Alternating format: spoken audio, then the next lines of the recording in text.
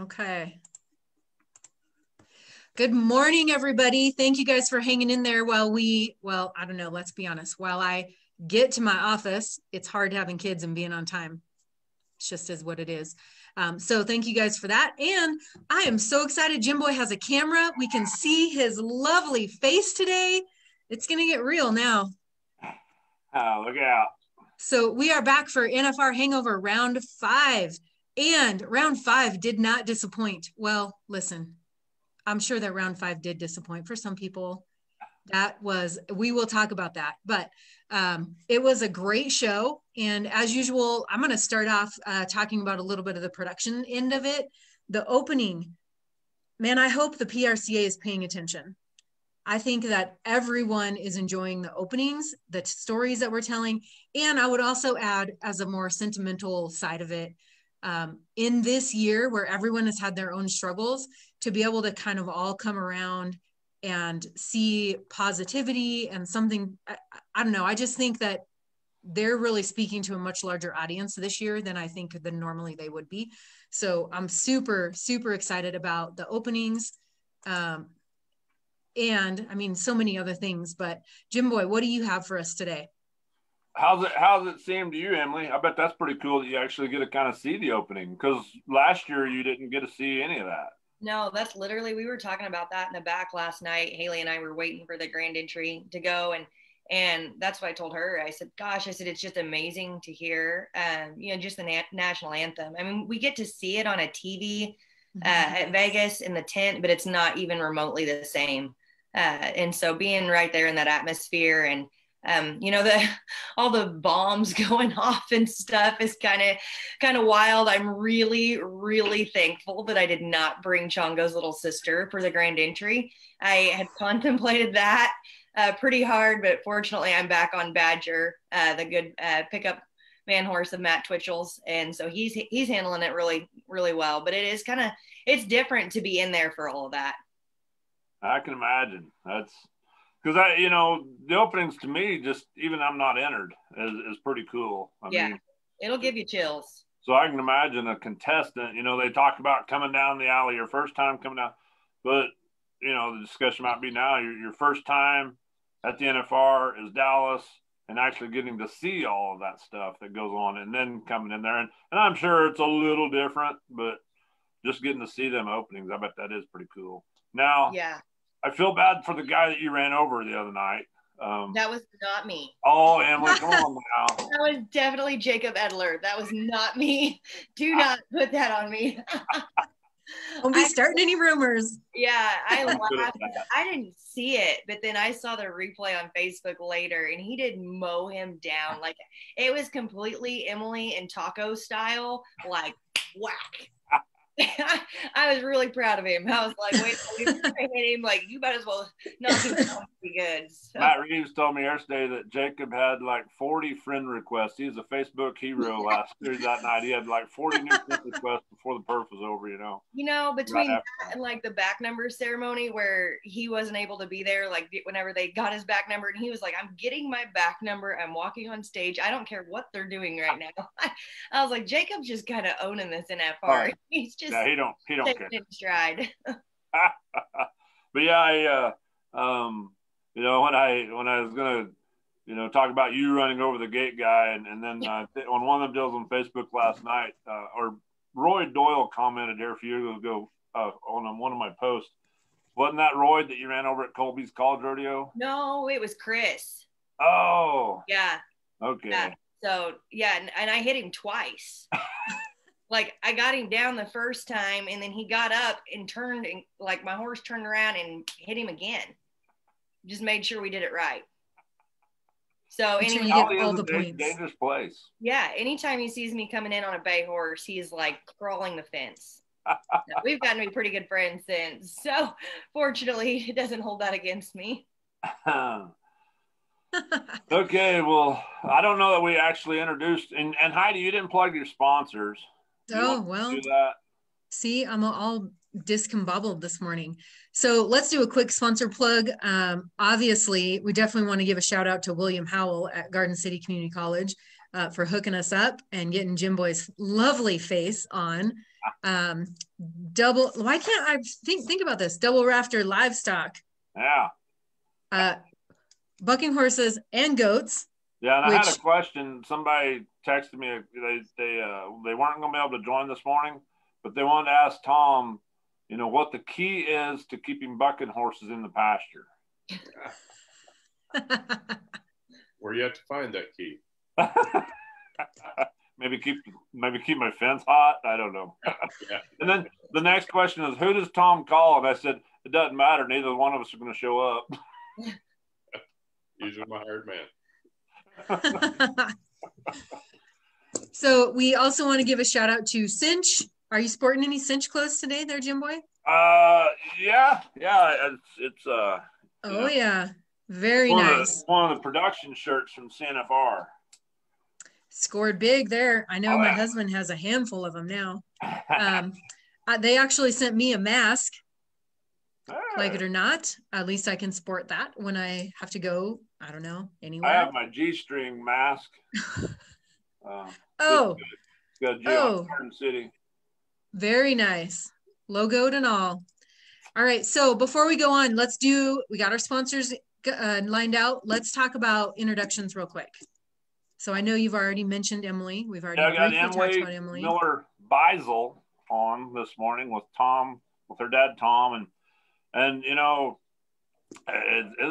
this is quite an accomplishment for us to get Tom on there, because this ain't his gig. This ain't his kind of deal. But I guarantee you, I don't know how many barrel racers or wannabe barrel racers that Tom has saved. He's driven miles. Him and Margaret. I should have Margaret on here too, but because I seen Margaret, we was on our way home from Lubitsch's finals and high school finals last summer, and I saw Margaret at the big nice truck stop at Steeling. Yeah, where was she headed? To Rapid or where? I can't remember. I cannot remember, but I think I made the Rapid trips. Yeah. I think she was going south. But her and Rowan, they were headed somewhere, and so when Emily says it takes a village, it does. But I promise you. Folks, and most people around here know that Tom has saved many people. And there's times I'll be working on my trailer at the house, and I'll call him like, dude, I'm working on my jack. I can't get my. And he goes, well, you're missing this little bitty part. And I'm like, are you freaking kidding me? Come on. And it goes in that gear, and he goes, there's a little monkey running around that has a bag of them, and sure as crap, I go get my magnet out of the shop, and that clings to it. I find that little bitty piece that goes in this gear and makes my jack work again. So anyhow, Tom's a great guy, and a very interesting perspective. It's funny that, where was it?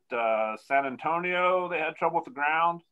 And I think I was told that the rodeo committee was calling Tom to get his opinion. He's up here at Garden City, Kansas, and they want his opinion on how to fix the ground. That was when they had to shut down the barrel racing performance. So it's pretty, I'll step in there. They called Emily and she called me. and I watched it I had it recorded, so I watched it 2 previous nights, and we actually figured out what was going on. So it's this guy, he's a farmer, and so he understands moisture in the ground, and it has to be a certain level of moisture, and so it's he's not your typical show up once a year and hook the shanks in the ground and rip it up, and then it rains that night, and then everybody's sad. So he gets it. So anyhow, that's who we got today. Emily and Tom. Perfect. We've got a few comments. Looking good, Jimmy. Let's see. America is proud of rodeo. What's that? JBH is always looking good. and I wanted to have Austin on as well. My brother's like, I'd like to get Austin's perspective. So what does he think about all this, Emily? He's got to learn to tread pretty light. When he loves that Texas and Other Rodeos page, because Miles is pretty good about updating it. As far as the barrel racing results go, and so he'll follow it and see you know, where I'm at. And he's like, if I don't see your name in the results, I just kind of wait. You know, he's figured this out, you know, and so he wasn't able to be here last night. You know, and he told me, he said, keep your chin up. You're really close. I mean, it's, you know, to run a 16 there, he's like, it's all but there. I mean, we just kind of had you know, we lost our front end a little bit. And so when he stood up and came back, you know, that was just, I mean, it's a game of inches. We needed about 2 more inches on the backside there, but, you know, he's really, you know, pretty level-headed about it. And, you know, he understands sports. I mean, he knows I want to win, but he wants me to have fun while I'm doing it too. We had fun last year when I went out to Vegas, and these guys invited me to come out. Tom called me a couple years ago when Emily was really close to making it, and he's like, hey, you need to keep your calendar clear, you know, and that meant a lot to me, you know, to be invited. It's kind of a joke when we was at the college finals, like, hey, I'm going to have to go be your bumper at the college final or at the NFR when you make it, you know. So, you know, when I got out there last year, is kind of funny when Tom's like, now you're going to escort my daughter to the perf tonight since Austin ain't here. He had to go back home. And he's like, you got a knife on you? And I said, well, I actually couldn't find it in my bag when I got here. So he hands me a serrated roping knife, you know, and he says, have your hand on this while you're walking my daughter to the performance tonight. And the funny part of this whole story is when Austin did get back, I was doing some funny little videos on the way to the perf. And so as me and Austin and Emily walk along there, and I'm like, man, the last few nights I was kind of escorting Emily, but now I'm escorting Austin to keep all the women off of him. So, no, do you remember the guy, the homeless guy, like called him Big Sexy? As we were walking by, he wanted $5. And he was like, hey there, Big Sexy, you got an extra 5? And so that's always kind of stuck too. We have to laugh because you know, but then the guy got pissed because we wouldn't give him any money. I really did think he was going to shank us. Is that what, Tom, is that what you call Austin now, Big Sexy? No. He calls him Muzzles. Yeah. That's how you refer to him. I'll give that some thought. Well, so, Royce Johnson. Royce Johnson says, glad to see you back at the NFR again, Emily. Hopefully everything turns around for tonight. JBH, it's fun getting to hear your stories and thoughts again. Smith Mules says, got to have fun to make it worth it. Yeah. Yep. So tell me, like, I asked, we had Ted Harvin on here yesterday, and I was kind of asking him the logistics of Texas Live to the arena and the traffic, and Lynette, Ted's wife, was talking about how things cost a lot more, you know, the parking and this and that and everything. But I want to know, you know, like I've gotten to see the setup of the stalls for the contestants in Vegas. And I know 14 of the 15 barrel racers hauled in and out there last year. I know a lot more people are hauling in and out because they can actually get to their house or somewhere.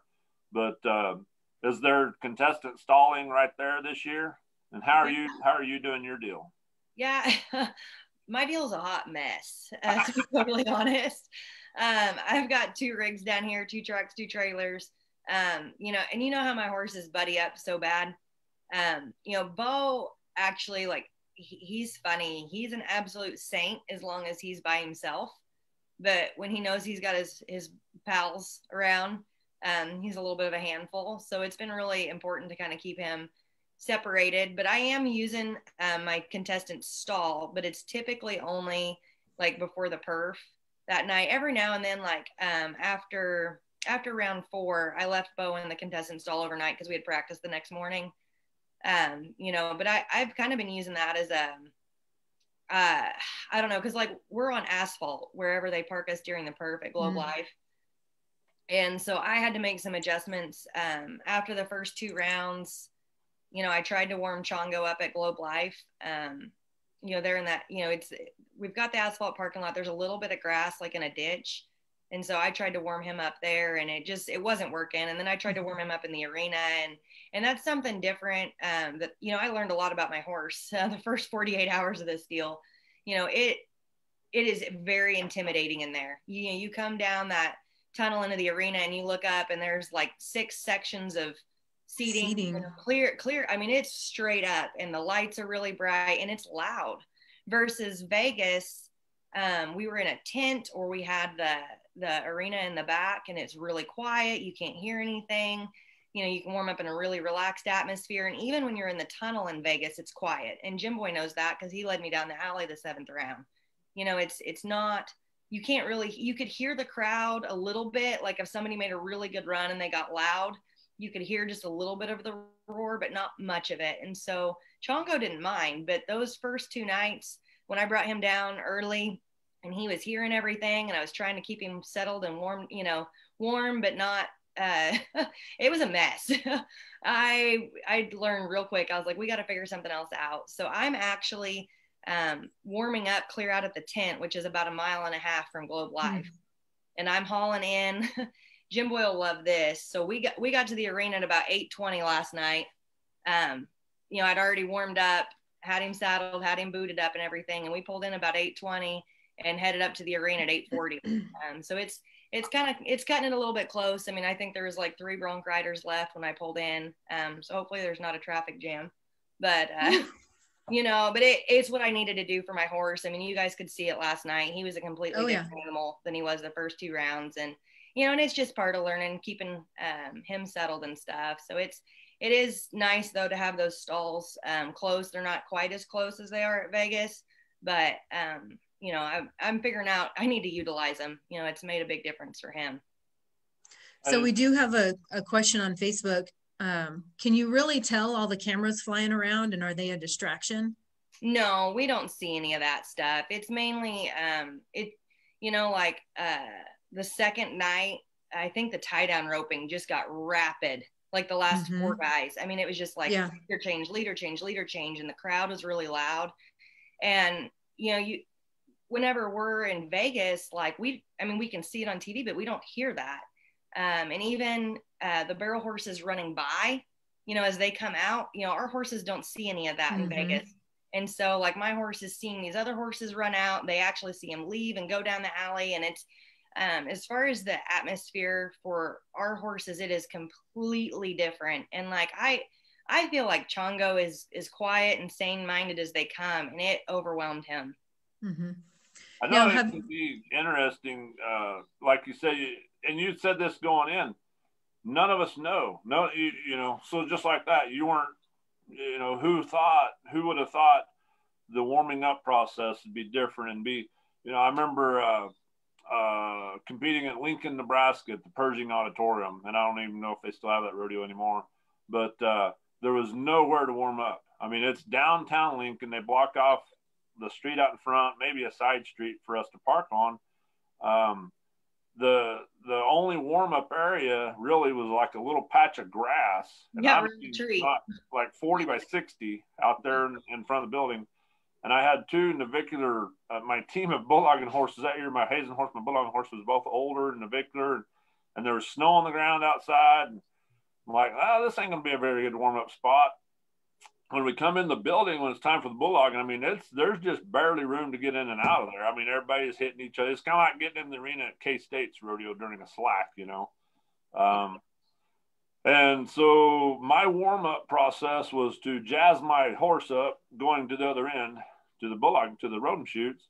And so when I get him in the box, and normally he was pretty good in the box, but that night, that warm-up process was just way different from what I'd ever done with him.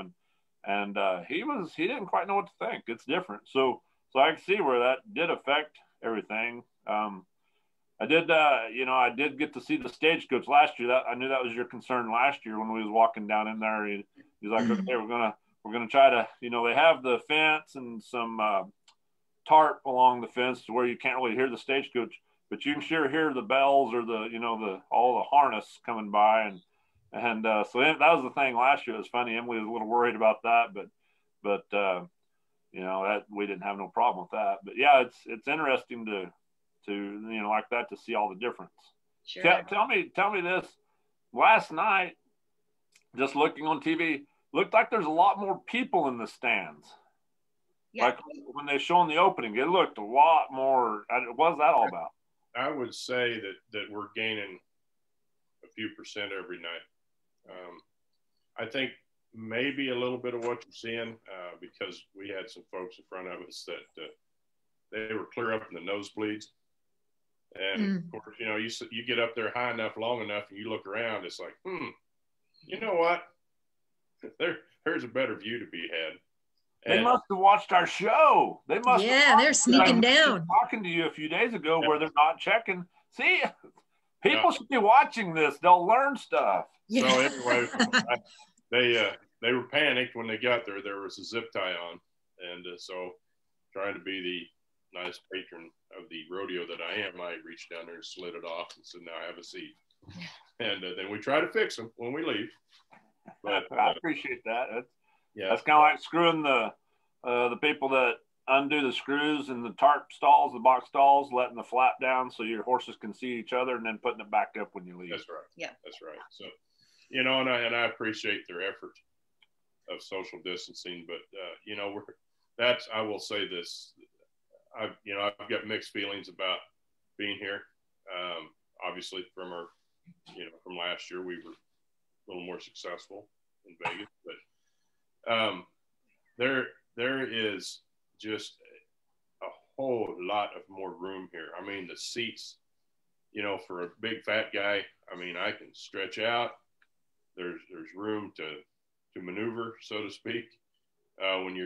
When somebody has to get up and go, you know, it's not a contest to see who can stand on their tippy toes and let somebody by. It's more enjoyable from the spectator point of view. And as far as the view, I think even though I'm guessing physically we're further away, it's still a good view of the arena. And we're sitting in the third section up, I guess I would call it, the plaza section. And it's from a spectator point of view, this is a pretty good venue.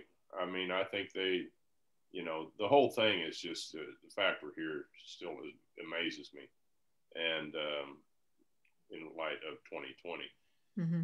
And so I think what we're seeing is, I think there's more people coming in. I think there's less animosity towards the COVID thing, and people are getting more comfortable. But I also think what you're seeing somewhat is a migration down just from the upper levels. You know, I haven't heard any ticket sales numbers, but it looks to me like they're doing all right. I mean, I know on TV it probably looks like there's not a lot of people there, but when you get up and go walk around, there are plenty of people here.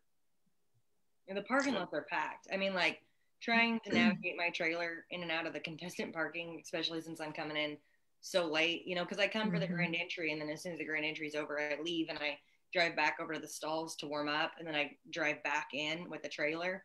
And it's a good thing I've been driving since I was like 12, because trying to weave through there and get parked it's tricky. So have you had an opportunity to enter some of the larger indoor rodeos that would be, I mean, maybe similar to this, like maybe Houston or the American? Yeah. And are they similar? Somewhat. The barrel pattern, as far as Houston goes, actually, this reminds me more of that than I thought it would. Mm-hmm. In my head, I had a lot different idea in mind about how the pattern was going to be set. I knew it was going to be a standard, but I thought it was going to be a little bit more like, like Burwell or Sydney, Iowa, or like Tucson, where I got to walk out, a little ways and then start my pattern. Yeah. Versus here, it's only 30 feet from the mouth of the alley to the timer. And then it's a standard. So I actually still cannot see my first barrel until I'm about 2 panels from the mouth of the alley, which has really been a struggle for me. That's part of, everybody always talks about me holding my horses up in the alley and, and them being so patient for me. But I do that because I have to be able to see my spot. Where you're driving. Yeah, exactly. And some girls don't. I mean, some girls can roll in from the back and they handle it just fine. But that's, a gift that I don't have. I've got to be able to see where I'm going. And so anyway, so it's reminded me more of Houston than I anticipated. It also reminded me more of Houston the way Chongo didn't want to turn the first night. He did the exact same thing at Houston. I only ran him once at Houston and he didn't really care for it. And so I didn't even bother taking him this year just because I knew he didn't like that setup like that. And so as far as that goes, it has surprised me a little bit. I think I was not as prepared as I thought I would be because it was a little bit different. But as far as like the park and driving back and forth and stuff, I think the American was definitely really good preparation for that, because everything is pretty spread out here. Vegas, it's a lot more condensed. Yes, it may take you 40 minutes, but you're only driving 4 miles, in Vegas. The casinos are close and stuff to go do signings and whatnot. But here it is a lot more spread out as far as, where our luncheon's at and those kind of things.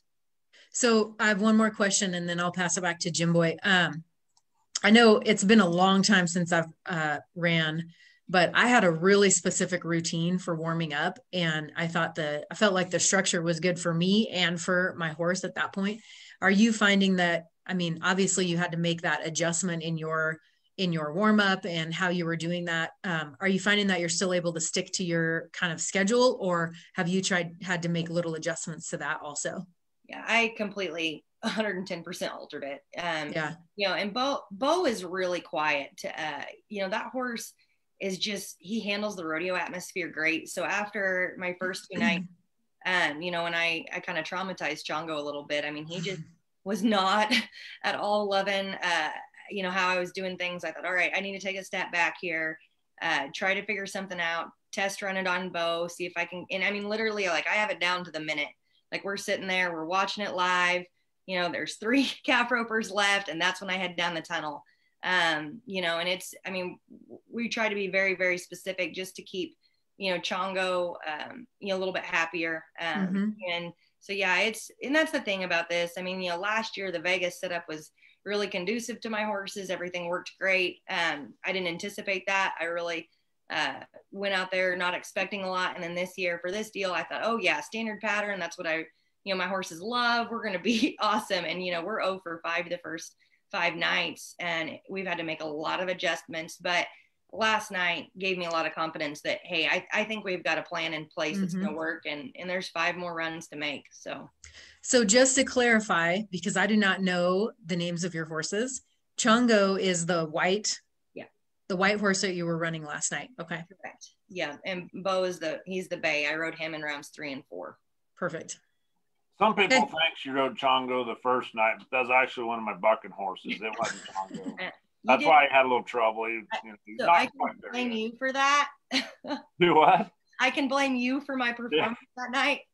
Come on, Jim. Boy, you should have been tuned better. So I got a funny here. It's kind of, so you mentioned at the rodeo, Bo is the more laid back one, and Chongo he don't like change or issue, so to me that's complete opposite of how they are at the stalls.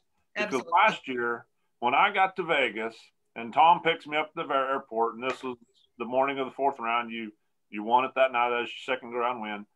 We go straight to the place where you're keeping the horses, and I walk in the alley, and Cheyenne, I think, was in that barn too, and another horse, a backup horse, and then there's Bo and Chongo and Foxy. Yeah.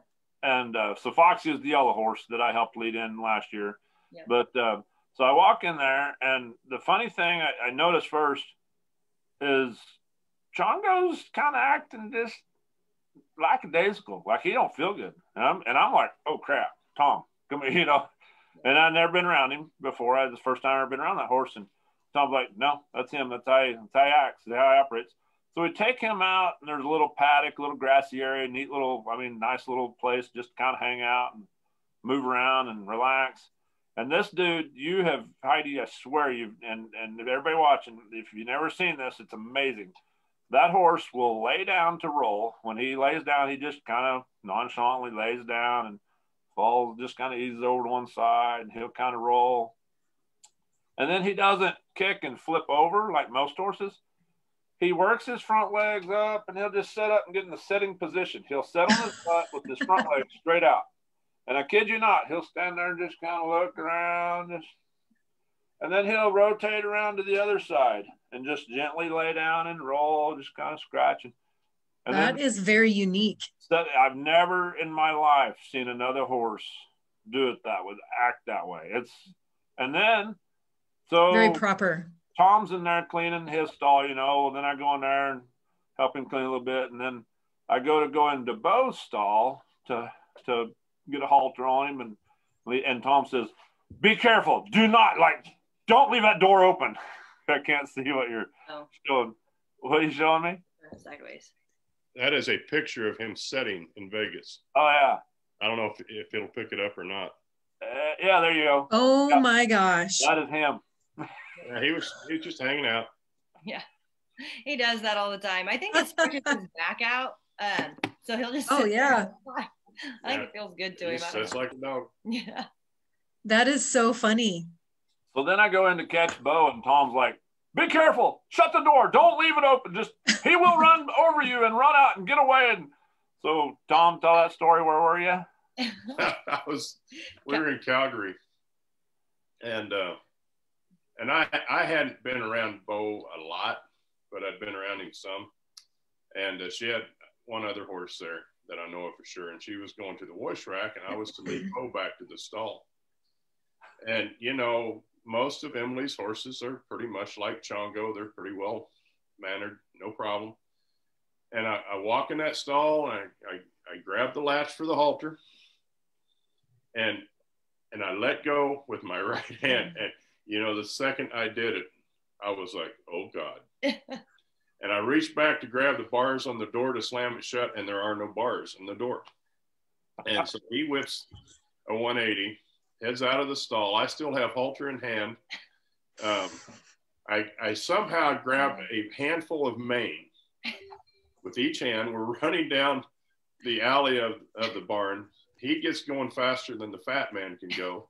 I literally do a complete somersault, stand back up on my feet. Well, Ryan Jarrett, luckily, was down at the install and heard what was going on, sticks his pitchfork out of the door.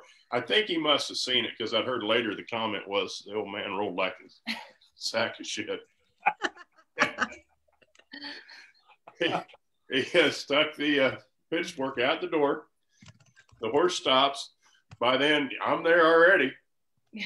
Put the halter back on him, and we walk back in. And this time, I guarantee you, the door was closed before the latch for the halter come off. But he will always be looking for that opportunity, always. And and I lost some skin over that deal, actually. So, but that's why when you were in there and the door was open, I was in full blown panic mode. When you go in Bo's stall, you take your life in your hands. You open that door, you step in, you close that door, because he will be exiting. You know what's funny though, and it's true. I mean, if I have all three of my horses together and Bo is around his pals, he can be a little bit of a handful. But like when he's by himself and he doesn't have his friends to impress, he is a teddy bear. I mean, he is so kind and so sweet. And you know what you guys are seeing on TV when he just walks in and just does his thing, like that's Bo. But that was a thing that I learned this year about him, is that I literally have to isolate him. You know, he's quarantined too, like the rest of us. You know, and if I can keep him by himself and just focused on the task at hand, like he is honestly probably the easiest rodeo horse I've ever had. And I know that's crazy for you to hear, Jim Boy, because you know he's come a long way since, you know. I taught him some manners while we were out there. We had to visit. We had a few little sessions when Tom wasn't watching. Yeah, sure. Oh, and like the other night, I was trying to put his leg boots on, and he kept walking, and I just looked at him, and I was like, "Bo, you were being rude. Quit." And Jana was like, "Does that work?" And I said, "Yeah." I said, "He totally understands my tone of voice." Like he just kind of looked at me, and he was like, "Oh, sorry, didn't mean to," you know. And then he's fine. But like, it's really funny. Like they all have such a unique personality, and 2020 has been really good on Bo and I's relationship, just because I learned so much about him. You know, he's got a lot of really awesome qualities, but he's got some things, you know, there's little things we got to navigate too. You know, that's why I've got 2 trucks and trailers down here to keep them separated. So we do have a question which I believe you already answered this one. Do you start your horse at the alley or as you see it coming, in? We already talked about that. And then he wants to know, besides raising badass daughters and raising horses, what does Tom do for a living? Well, my primary living right now is I'm a farmer. I spent 26 years as a farmer and a crop duster, and I still do my own crop dusting. That was probably my true life's passion, somewhat like hers, is barrel racing. But sometimes life gets in the way of the best laid plans. So, indeed, I sold the crop dusting business about 5 years ago to Nutrien, plug for sponsor. Yes. To Nutrien Ag, and flew for him for a couple of years, and now I just have my own airplane, and I'm just a dirt grain farmer in Southwest Kansas. You can't say just. That doesn't work. That question comes from Scuba Steve Smith. Steve rodeoed at Fort Scott and then went on to finish at Southwestern, Emily. He was a phenomenal bareback rider that was in this region. But he doesn't realize that, and some people watching this broadcast may not realize that Emily is the first generation rodeo person in this family.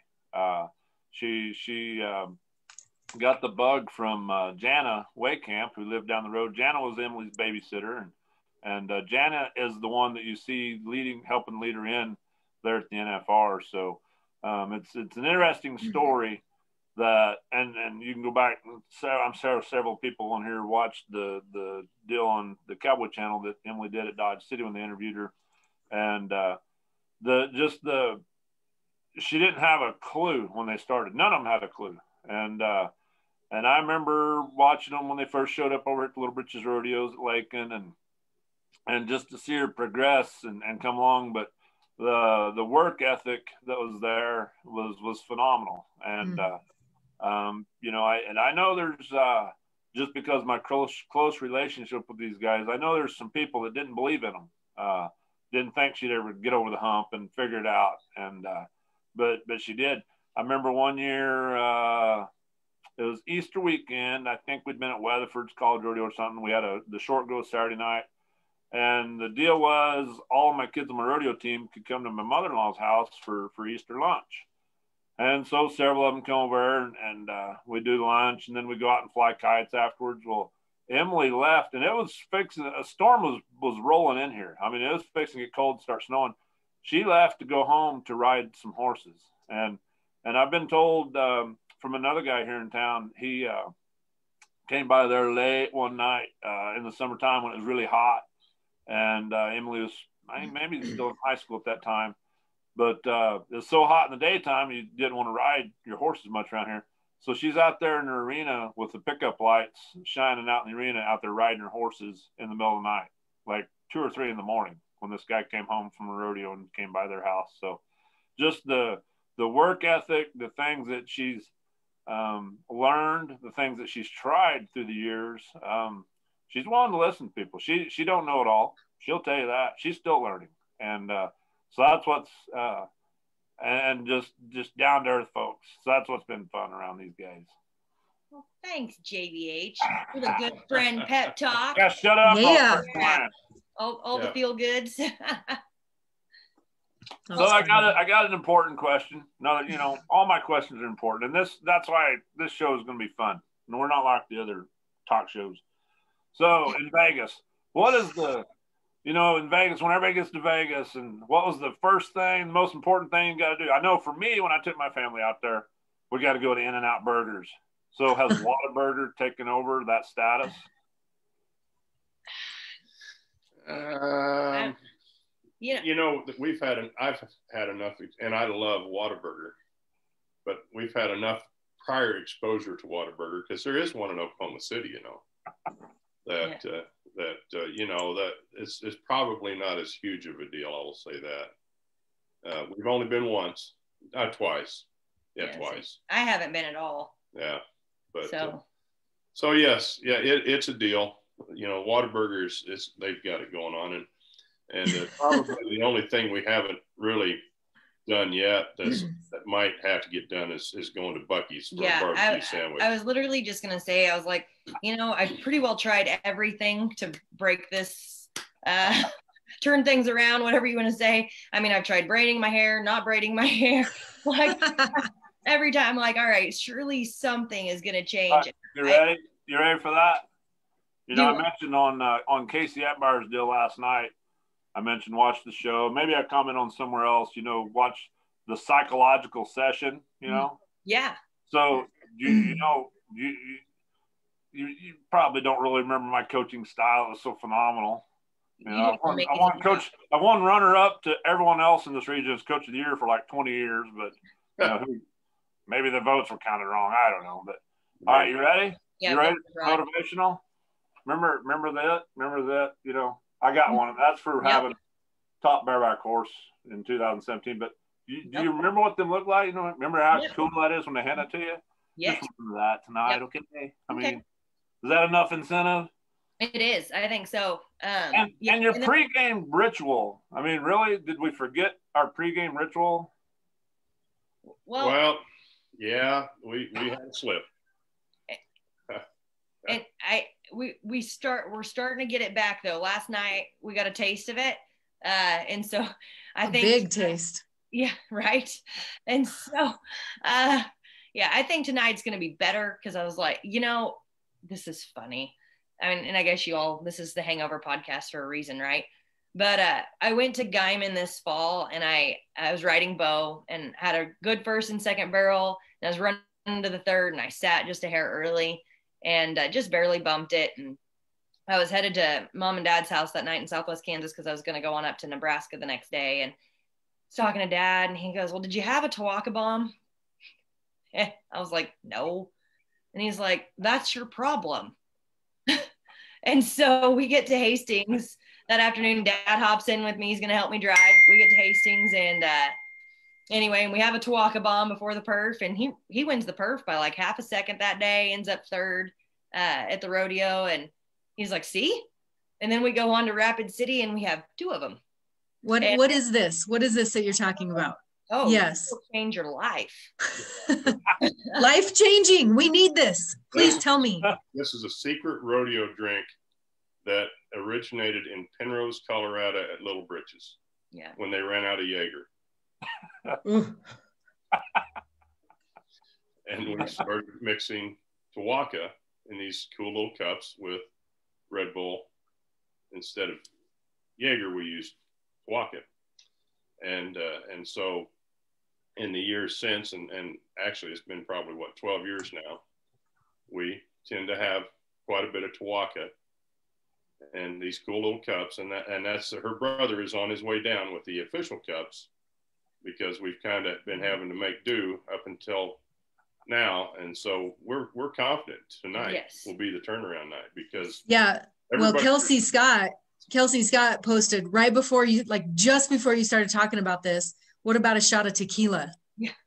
So right. I think everybody's on the same page. Close. Yeah. Well, and this is Tawaka Tom.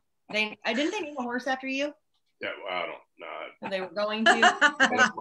I'm pretty sure somebody named a horse Tawaka Tom after. It's happening. It's done. I'll just look through my brands here in a little bit, the ones that aren't named. Yep. But we've been drinking Tawaka shots with Red Bull for many years at the rodeos, and oddly enough, it seems like if we will take the time to have a Tawaka shot sometime before the perf, things go a little better. So I'm not gonna lie, I had to Google it. Yeah. And everybody, when I say Tawaka, they're like, to what? Who? Like nobody knows. They're like, where? I've heard of that. It's really smooth though. It really is. And so I think it actually probably helps my mom more than anyone because she said it like kind of tones her down, but like she's not asleep, because she gets really nervous watching me run.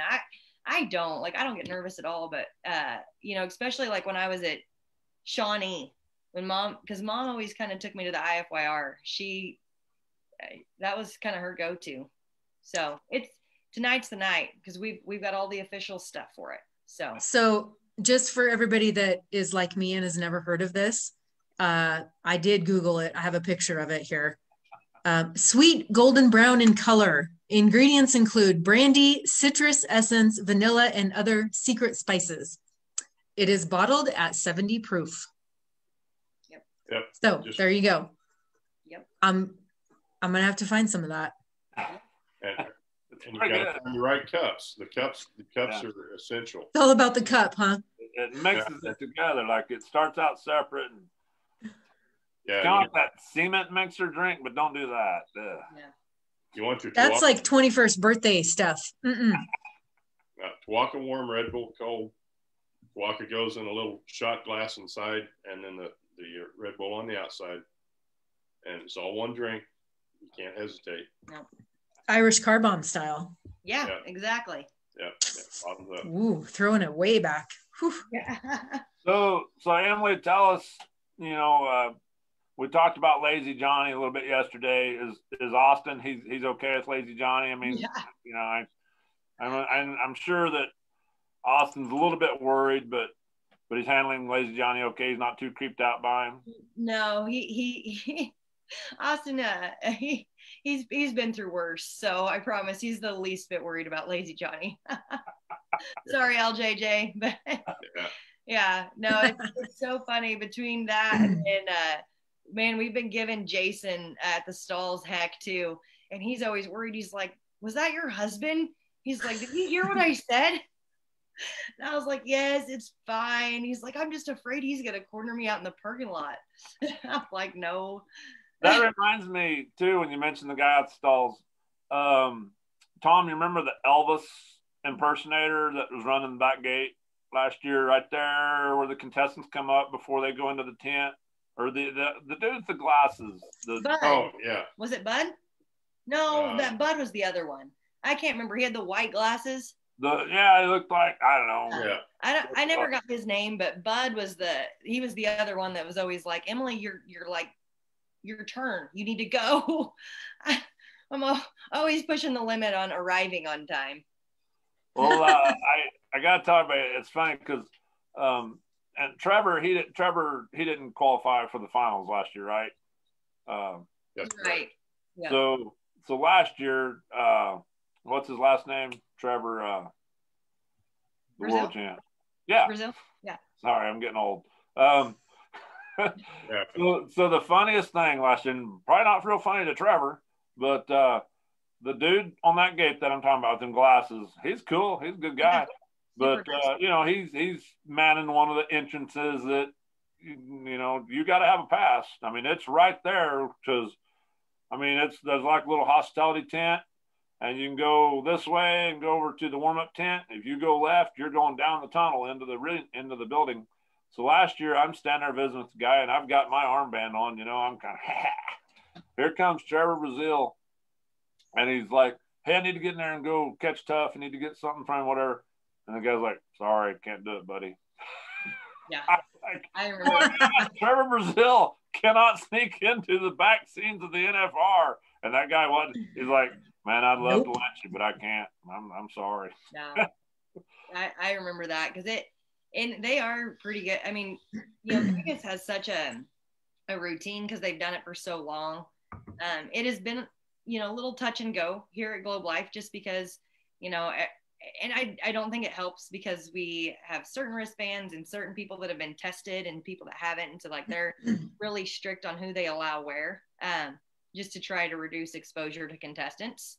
So even more so this year, I know for the first practice, or I wasn't practice, it was the first open arena on Wednesday. I think it was Wednesday, or no, it was Thursday morning before the first round on the 3rd. Brittany Barnett went to go down for open arena and they wouldn't let her down because she didn't have her back number. She had her coat on with her back number, but she didn't have her actual back number. And they were like, nope, no can do. So they're trying. I mean, it's all in place for a reason. I mean, I know it frustrates people. And we were talking to the guy running the gate at the stalls last night. And that's what I asked him. I said, is everybody being nice to you? And he was kind of like, but some people are really nice. And I said, well, don't let their frustrations get you down. Cause I said, it's tough. Cause we don't even really know where, they weren't going to let me in contestant hospitality one night. Cause the sheet that they had printed out, it had like the top 8 barrel racers on it, but like the bottom 7 of us got cut off. And so my name wasn't on the list. So even though I had a back number, they were like, you're not on here. And I was like, well, darn. So it's been kind of, you know, but they're doing good. I mean, they're adapting. And I think by round 10, we're going to have it figured out. Tell me, so I get home last night and Jayden said something about Ryan Padone's horse. Like she had one get hurt and couldn't make it, right? Correct. And then did she have one in a wreck down there leaving their perf the other night? Well, yeah, it was a pretty bad deal. So she's Stinger, which was the good stud that she rode, that got her to the finals. I think he fractured his hock at the pink buckle, which is like the first part of October. And so he had to have surgery on it, but I mean, he's still going to stand as a stud. He got her to the finals. You know, she had a really good attitude about it. She was like, at least it happened a couple months out, so I've got time to plan and everything. For the grand entry, she had decided to ride a stud that she and her husband own, Johnny Reb Jackson. He's beautiful, black, very, very pretty horse. And anyway, it was her grand entry horse.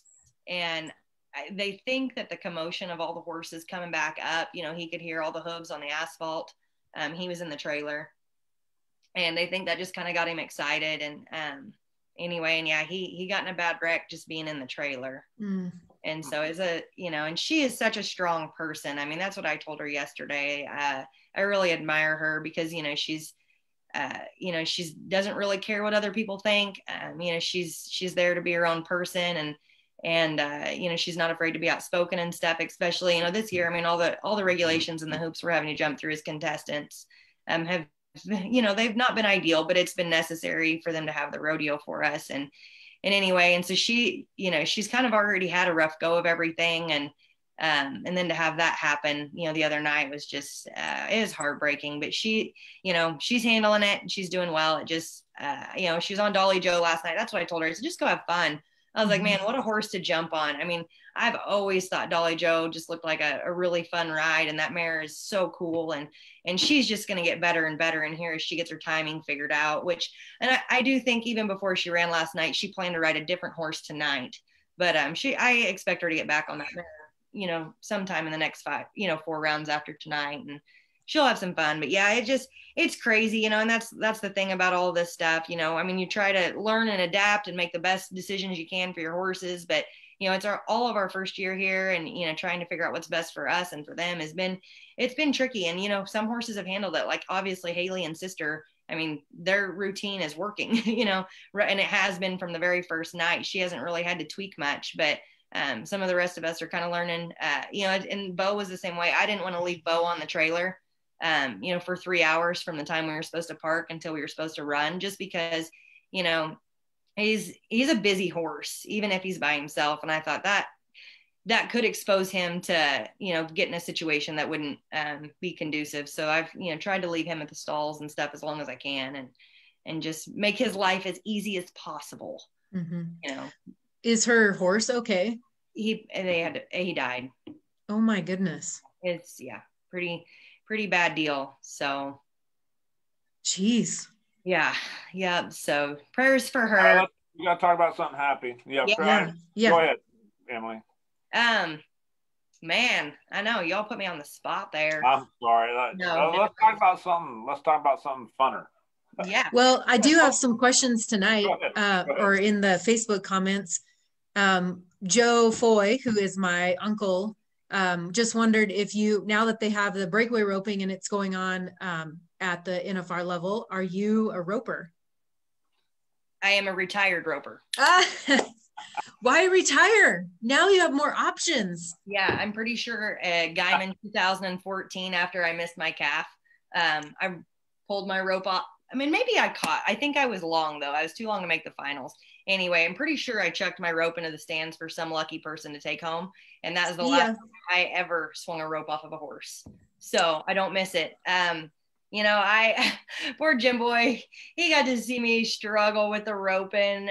You know, I had such a cool horse my sophomore year, wasn't it? Or no, it was my freshman year. It was my freshman year of college.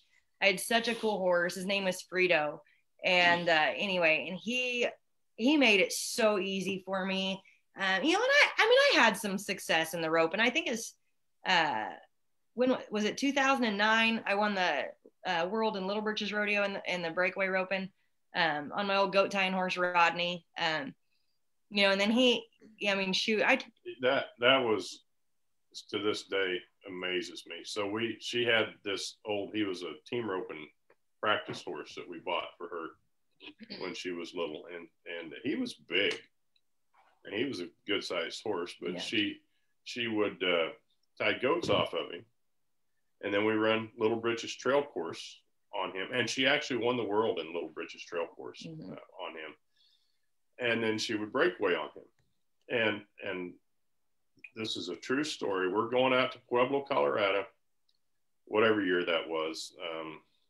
I want to say it was earlier than 09. I want to say back to about 06 or 07.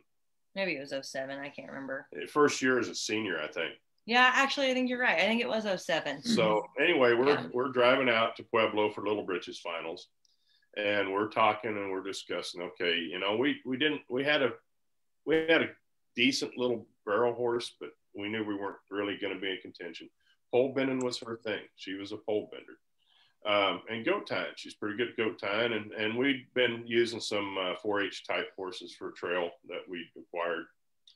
And so we weren't real concerned about it, but we still had a plan. And then anyway, when we got to breakaway, basically my comment to her was, and I can't say it in this format, was chuck it. There was a little more to that. But anyway, that was our plan for breakaway, was chuck it. And so anyway, we get out there and she backs in the box and 1, 2, 3, and we end up with a world championship from chucking it. And so, you know, we're like, wow, we never knew that horse had it in him. I mean, he was tapping the barrier every time and putting her in the right spot. And so we go to, I believe it was Monte Vista, Colorado, about a month later, and she backs in the box, and the announcer is, here is your, 2007 Little Britches world champion, blah, blah, blah, the whole deal, and she goes in there and she turns around and she nods and the calf leaves, and Rodney's kind of like, okay, now the deal is I got you the world championship. I'm done. And so we're like, huh? So she chases the calf around, of course, no success. So the next day we're back in the box, and here we are, the announcers talking about, here's your 2007 world champion, all this stuff. Jinxed you. And gate pops, and Rodney's kind of like, nah, not going to happen today either. Sorry.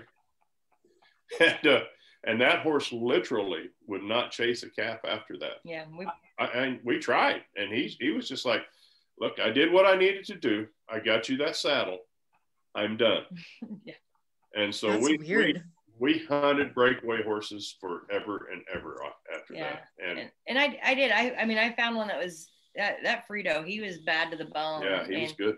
And I roped good on him. I mean, there was a year that I made the KPRA finals in the breakaway, not the barrel race, which to me was, breakaway was never my strongest event, but he broke his leg. We had to put him to sleep between my freshman and sophomore year of college. And after that, it just, I jump rode a bunch of horses. We tried, and it never, honestly, like, I never had fun at it. And I think it is awesome, the opportunity that these girls have. I mean, I was talking to Jordan Fabrizio for a minute yesterday, and she was pulling in about the time I was fixing it over for grand entry. And, I was like, are you excited? And she's like, oh yeah. She's like, this is so cool. Like, we're so thankful to be here. And so for those girls that are so passionate about that, like, I am just super happy for them. They've worked really hard to get to this point and to open these doors. And so it's fun to see, but, yeah, I'm going to let them have that. I am not going to partake, and there's a couple girls like Jimmy Smith ropes really good. She entered the breakaway a bunch this summer when she was running barrels. She had such a good winter that she really didn't have to haul quite as hard as some of the rest of us did in the barrels this summer. So she was kind of able to swing both of those and do really well. But, I don't know. It's just not my deal. I'm going to stick to chasing cans. The funny thing I've been thinking all week with Jimmy, me and Jimmy are Facebook friends. Ooh. Yeah. That escalated quickly. Because, they've been talking to her about her roping, but they haven't mentioned her goat tying. and that's how we became friends because, you know, I'm the goat guy at the Clearly. bar. So, and I kid you not, this is how serious the goat tires are. When they qualify for the college finals, if they don't have me in their phone already or we're friends on Facebook, they're getting a hold of me. And I kid you not, I'll take pictures of my goats and send them to them, and they want to know how big, whatnot, and this and that. And so that's how me and Jimmy got to be friends. So she was a pretty good goat tire. I didn't know that. I will have to ask her about that. Yes, we're Facebook friends because I'm the goat guy. Yeah, you are the goat master, the goat whisperer. I don't know. Remember, Emily was a pretty good goat tire. I remember she was a 5'9" at K-State. K-State's a small arena, but still, she drew number 22. I think I was a 5'9" and then a 5'7" in the short round because I drew that really good goat. What was he, number 4? Number 22, Kissy. Yeah, Kissy. Yeah. Oh my gosh, they're named? Oh yeah. A lot of them. Yeah, this is a very personal relationship. Yes. Whoa, wait. I've been confused. That escalated quickly. Yeah. All right, next question. Yeah. Moving on. I just had to throw that out there. I something else we got to discuss. Last night, I don't know if very many people seen the awards, the buckle ceremony, but I'm pretty sure there was a time in that deal last night where you weren't going to catch COVID on stage because there's probably enough Pendleton in the air or something because you had Cody Devers and Jewel Hazen join. Yes. and what's the kid that won the bulldogging that riding Jewel's horse? Shoot, the kid from South Dakota. I can't say his name. Yeah. Bridger? But anyhow, he wins around, and I don't know him real well, but he was almost slurring his words a little bit. And then you have TJ Corco. They won the bronc riding on his horse, and so you had him up there. And it's funny, Lazy Johnny. One of the comments that Lazy Johnny had after the rodeo was, "How many shots of Pendleton will TJ Corco have tonight? Wrong answers are all that's allowed, you know." Yeah. So there's several zeros, there's several ones, and somebody put like 95 or 98, and Lazy Johnny said, "I said wrong answers only." So, right. Yeah, I'm pretty sure you weren't going to catch COVID on the buckle stage last night. There was enough alcohol in there. That's what somebody told me. They said you don't need to be quarantining. Like there are other options. Yeah.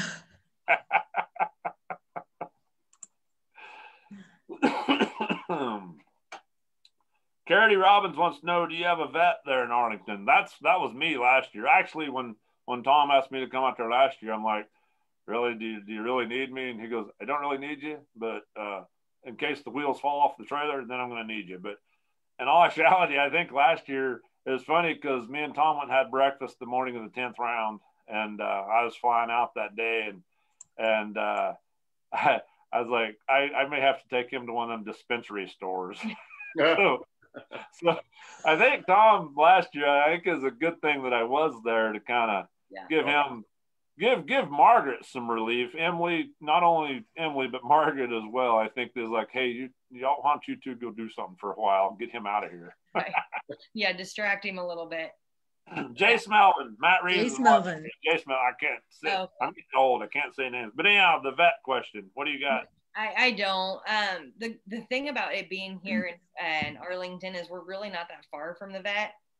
So if I need to run one back, I mean, with 2 horses, like if I've got a day that I need to have one checked out, I can have somebody run a trailer up to Oklahoma City or Edmond or whatever.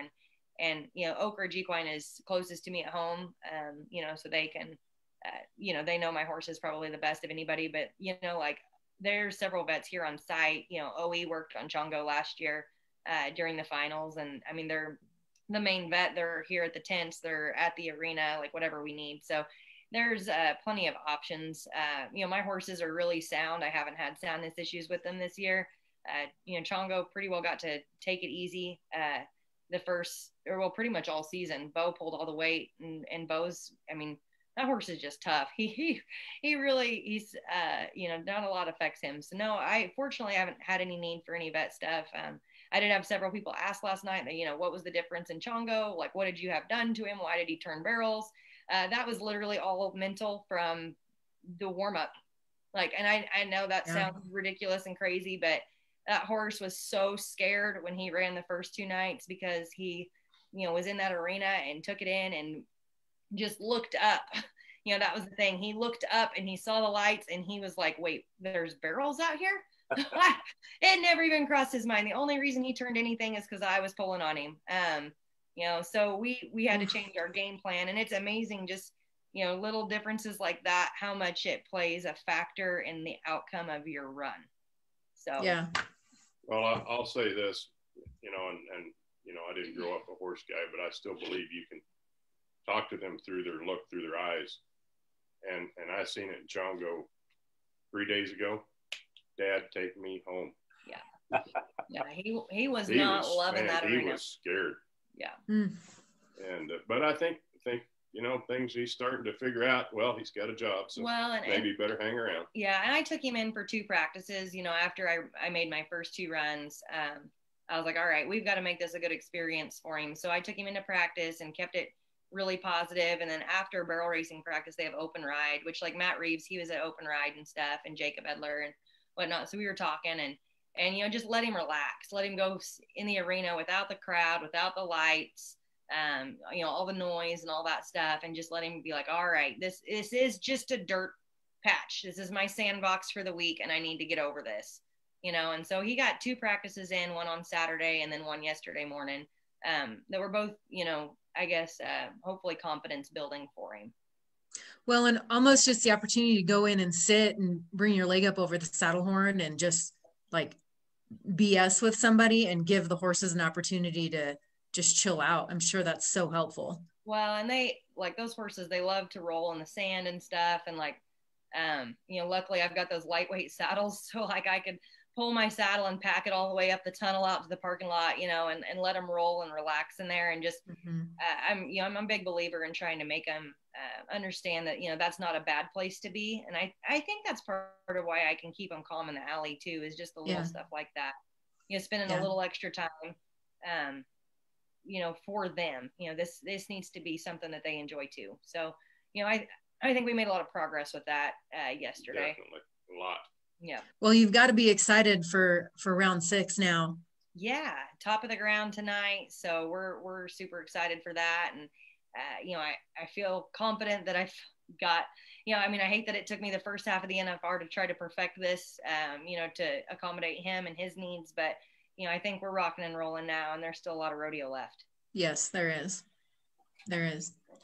Jim Boy, did you want to run through the events, or what do you want to do now? Oh, I don't care. I want to give Emily this little, it's not that hard, Emily. Yeah. Go around this one, go around that one, and the way you see them when you come in there, that's how you need to leave them, okay? Okay. Right? It's not just that freaking hard to set up and ride. Geez. Right? 1 to the right and 2 to the left. Yeah, what? I don't care which way. You can go the 3rd one first. They maybe not paying attention. Maybe them judges, they've don't do that. Nods. It might be the same guy flagging that was watching the nod for the bull ride the other night. Maybe just go around the 1st one, the 2nd one, and then leave. Go back out, and they might not catch it. You didn't go around the 3rd. I don't know. Yeah. See if anybody notices. Then good pep talk. They coming. Hey, I got it on camera. You didn't. She didn't. I got it on camera. But the judges always say, "I ain't watching no video." Nope. Ain't doing it. Nope. Not gonna do it. Yeah. Oh, you guys are funny. So Dayla brought up the Cowboy Channel, and RFD TV did a story right before the rodeo last night on the guy that's pushing all of the steers and the calves. Go ahead.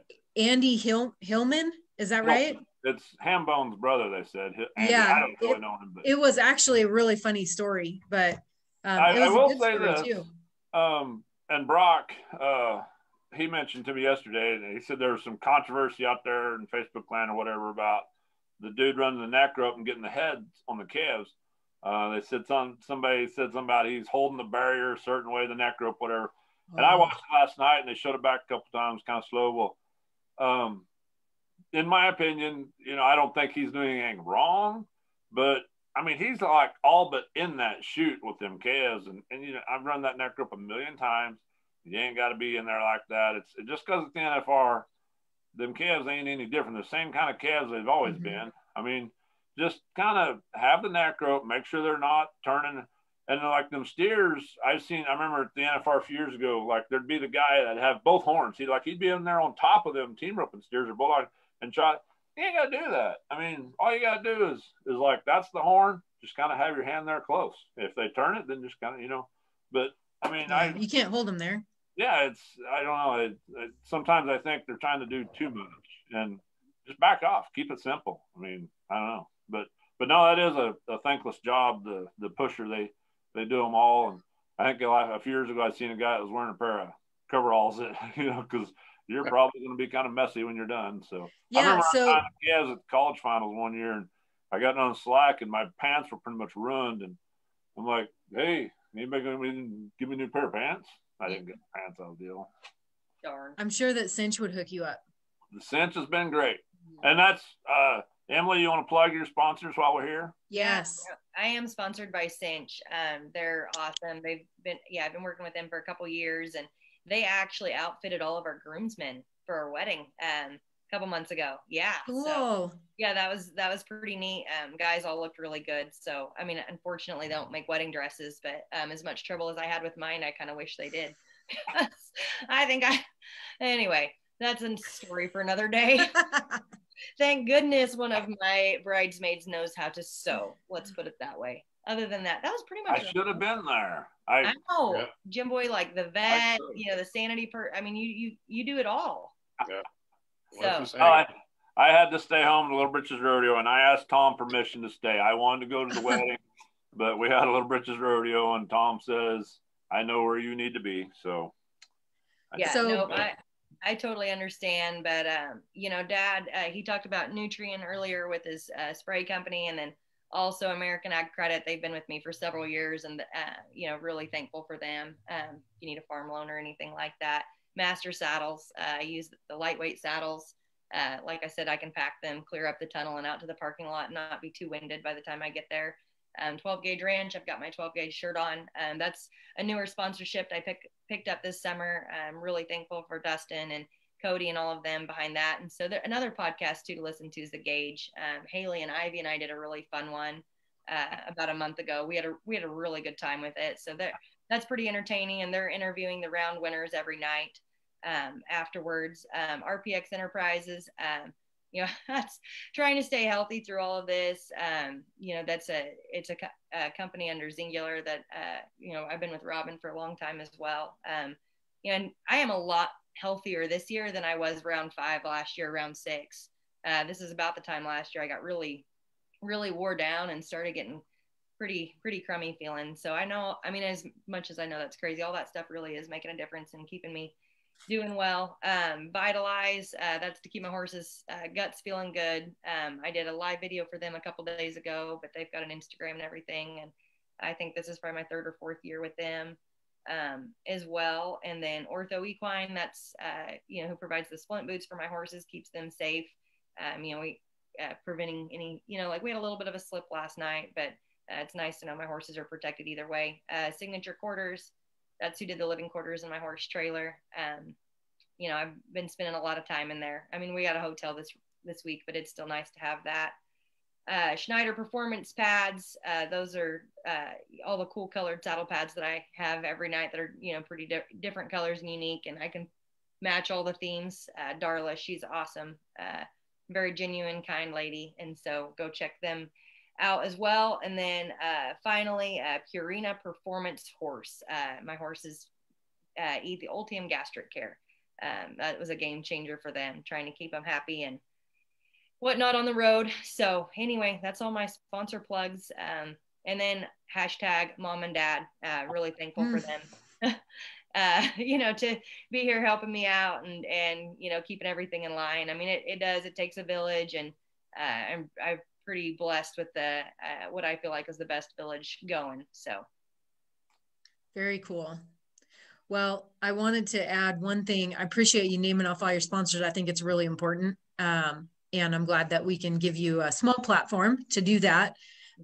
Before we move on from the guy that was pushing the calves, he did wear coveralls And I don't know if you watched, oh no, you didn't watch the beginning last night, did you?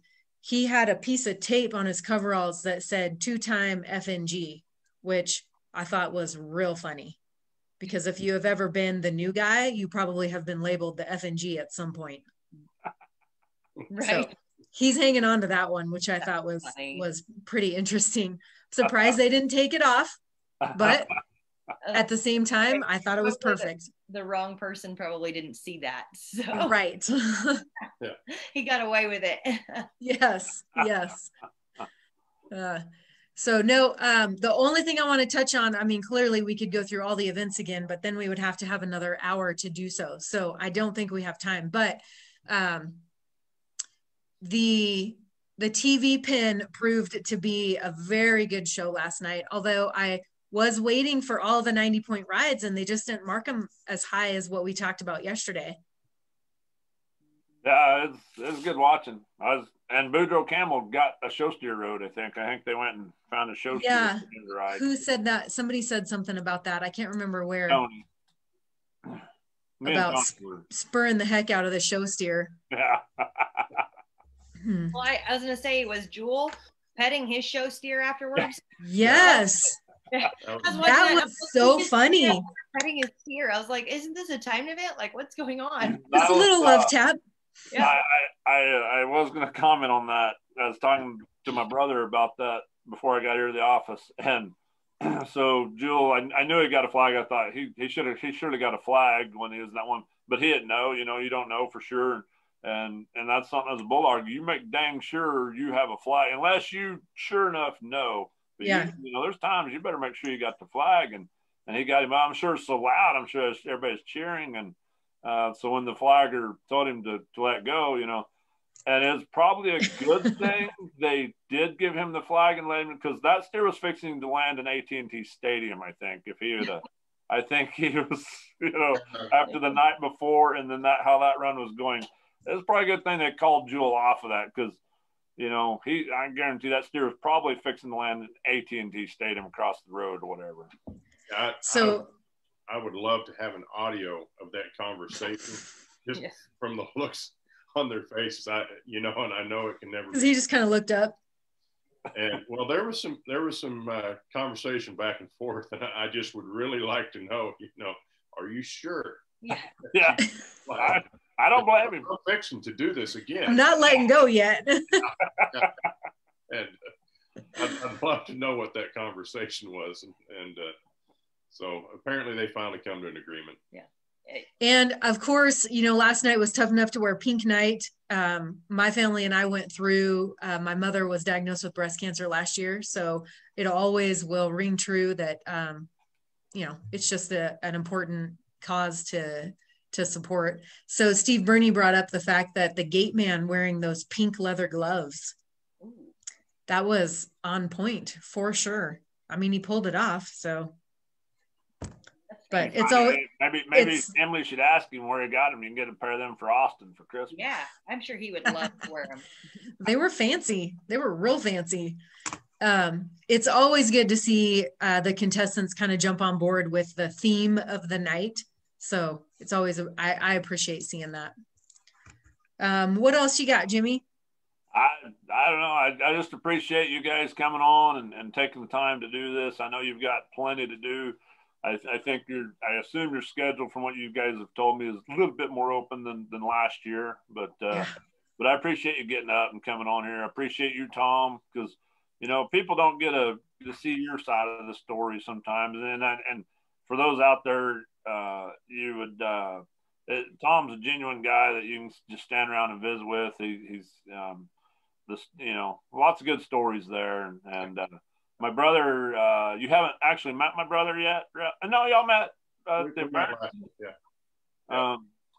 Tom hooked my brother up with got him some tickets found, and some brothers taking his family down there. I think they'll be going down there Friday, and I think they're going to have supper together. Make sure he buys, Tom. Make sure buys your supper for me. I mean, I owe you enough but I do have a pretty good bottle of bourbon on its way as soon as Kyle gets down there. So make sure you get the good stuff, not the cheap stuff that you hate. So he should have it here directly. He said, well, thank you. Yes. I appreciate And that. I appreciate it too. We gotta keep everybody. Yeah. Now, there's a bottle to walk on the way for the whole family, and then there's another special bottle for you. It's not the other stuff you told me you like. They didn't have that, but I sent something that I kind of like, and it's kind of spendy. So it's coming from me, Tom. That makes it more special. So it's my appreciation for Tom and Kyle hauling water to my bucking horses all winter long. They keep my bucking horses out there at their place in the wintertime, and so Tom's always hauling water and busting ice for me. So nice. Lots of appreciation. And Emily used to get my horses, and I keep steers out there in the wintertime, and gave her something to do, go kick my steers back in, get them off the road. So Well, I certainly appreciate you guys coming on. It was very nice to meet you. It's oftentimes when you're not competing anymore, it's really easy to put those that are qualifying at this level and competing at this level on a pedestal. So it's also very nice to have normal conversations, and everybody is just human, and they're all just trying to reach some passion and goal of their own. So it's always nice to get to know people a little bit more outside the arena. Absolutely. Well, thanks for having us. We enjoyed it. Yes. So you have new fans in Wyoming now. And you'll always be known as our first contestant on the NFR Hangover, the first morning show. First morning show. Yes. There you go. Awesome. Well, thank you guys so much. Jim Boy, you got anything else you want to add? Tom, what was you going to say? I've watched every one of them. I think you guys are doing great. Love the format. It's kind of like sitting around the bar having a drink and talking with your buddies. And, I find the rodeo analysis quite entertaining and true to form. So you guys keep it up. We appreciate it. Thanks. I don't always watch you live. No, I understand. But I'm used to watching the recorded version later, but I've made it through every one so far. So right. I just appreciate what y'all are up to. I think it's pretty neat. Well, it gives us a good platform to BS anyway. Yeah. Well, thank you guys again. Thanks, Jim Boy. We'll catch you tomorrow. And Emily, go get them. Yeah. Thank you guys. Appreciate it. Have fun. I will. For those of you guys that are watching us on Facebook, thank you so much for tuning in. And listen, tomorrow morning, we're going to have another round of NFR Hangover coming at you. I want to give a shout out to our sponsors, Garden City Community College, Double Rafter Livestock, and this platform. Clearly, we're using our tools wisely. And then also want to give a shout out to Cinch Jeans for continuing to sponsor this platform and help us bring new and different things your way. So y'all have a great day, and we will catch you tomorrow morning.